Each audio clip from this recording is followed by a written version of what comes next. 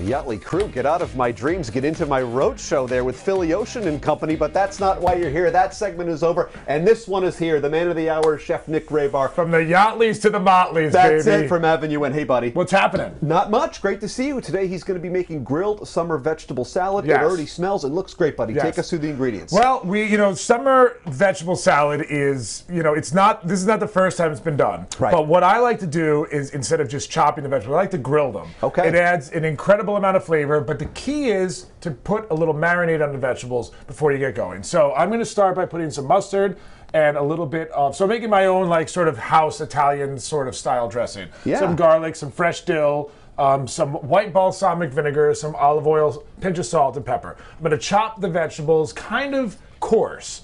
And then I'm going to toss them in this marinade, and we're going to grill them right here in the grill pan. For vegetables, we're using summer squash, zucchini, red pepper, asparagus, some fennel, cherry tomatoes, and of course a little bit of red onion as well. All of that gets marinated, grilled, redressed, and topped with a little feta. It's a vegetable amalgamation. It is. It's quite the amalgamation, and everything is readily available.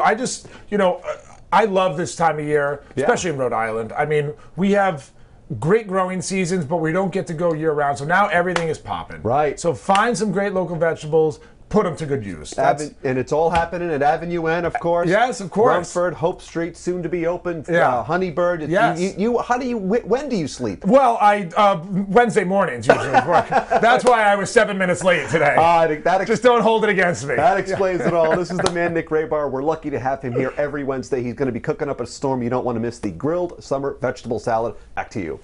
That's right. We are back in the Rhode Show kitchen with Chef Nick Raybar from Avenue N. We've got some grilled summer vegetable salad on the menu. And even Ashley was just saying a little while ago, she said, I know it's vegetables. Yes. She says, but how does he make it smell so good? It smells great. Well, thank you, Will. Yeah. And it was a busy one here this morning. I heard. I was very concerned there for a second because, I came with everything all whole. Right. And the marinade not made, nothing. So basically what that means is you can do all of this in 30 minutes. Yep. And I know that I say that sometimes, but it's 100% factual. Yeah, you can do it. While it was an active 30 minutes, it was still able to be done. Got it. So let's go through the steps. I made the marinade with garlic and herbs and white balsamic vinegar and a little bit of honey and mustard. And I put all these vegetables in the marinade. All these vegetables were the whole ones you saw in the beginning of the show. Then I just grilled them on the grill pan. Got it. Which you can clearly do outdoors. Yep. Be careful not to let it jump through the little grates there. Grates, yeah. And then I took some cold product as well. Because you can grill the corn, and you can grill the tomatoes, but what's going to happen with the tomatoes is they're going to turn very mushy. And so you don't want to do that. So you have a little bit of a fresh element in here where I simply have tomatoes, corn, and a little bit of fresh chopped parsley. Now, you take these off, and you don't want these to be mushy either. So you're looking for like a little bit of a lot of crunch, but you definitely don't want mush. And if you look in the inside, it looks like the steam is releasing. So it looks like it could be undercooked, but it's not. I hate it when they're mushy. No, you can't have them mushy. And then the reason I had these pre-chopped was so that they were just cool off a tiny bit so they don't turn everything to mush. So now let's do this, Will. Let's go ahead and take all of these great vegetables and let's transfer them right into this bowl here. And in the bowl, again, we have the corn and tomatoes. Now here we have peppers, red onion, a little bit of asparagus, some summer squash, and some zucchini. Yep. I saved the tiniest bit of the marinade, which I'm going to use now to dress. Now, you don't need a lot because all those vegetables really absorbed a lot. And I mean, it was probably 2.5 cups of marinade I have here, and I just went in with 2 ounces. That looks so good. So now let's give this a toss. And you can see all of those, see how it has a little sheen to it? Because the vegetables themselves have a ton of that marinade on there. And Nick, did you grill because I've been doing it because of you, and I'm not kidding. Yeah. I'm not kidding.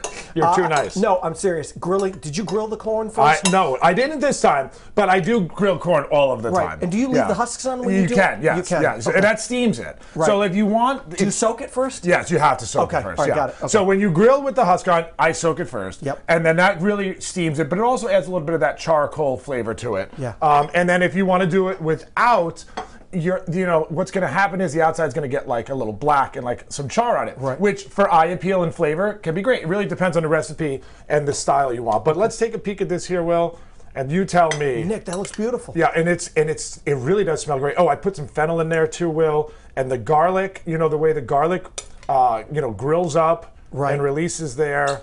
And like, it's almost criminal what I'm going to do next because I almost don't want to, but I brought some. What are you going to do? I'm going to put a little. Well, what is he going to do? what could he be up to now, ladies and gentlemen? Do we need to alert the cops? Well, I'm going to put a little, like, I almost want to leave it because it's picture perfect. It is picture perfect. But I brought a little bit of feta cheese. Oh, okay? No, that's fine. All right, so we'll put on a little feta. Okay. Just for a little bit of fresh pop Yes. there, and then a little bit of dill. So if you wanted vegan, Right. you don't need to put honey in it. You can put just a little bit of maple, or you can put a little bit of sugar, because you want something in there to help caramelize the vegetables. Right. And then we'll put on just a tiny bit. Don't make me stop.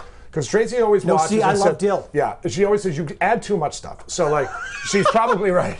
But like, so I'll stop. That's that She's team in my spirit. head. She's in my head this morning. That's that team spirit. But now take a look at that. Is that not like the greatest salad? Yes, it is the greatest. It's the greatest salad. And we did it all start to finish right here. You will have leftovers. You see how much we had out of one zucchini, one summer squash, one pepper, one onion. The other thing too is I know some people, they may not care for onions, because I have people who live in my household who are like, I don't want any onions in it. But if you put them on the grill, it makes them sweet. Yes. And it's delicious. Absolutely. And if you look at these here, which have been sitting for a little bit, they've turned like translucent and soft. And it absolutely sweetens them up. And it doesn't have that onion taste to it. No, it's a sweet taste to it. It's a really phenomenal flavor. Yeah. If you just took a big, Spanish onion, chopped it and threw it in there, it's going to dominate. Right. It's going to be pungent. It's going to be a bit much. But once you put them in the marinade, and you season as you go, a little salt and pepper, and that marinade has a little bit of that honey in there, and that mustard, and the acidity, and the olive oil, and it's just a fantastic little salad. Say it all the time. That Nick Raybar's done it again. That Will Gilbert has done it again. He's got We've done it again right here in the Rhode Show. Coming. We've got one in Rumford, one on Hope Street in Providence, another place coming over to eat. And I'm here Wednesday mornings. Every Wednesday, making something fun like this. Find this recipe at rhodeshow.com and cook along with us. Get going. I'd like to see a little more energy from Nick.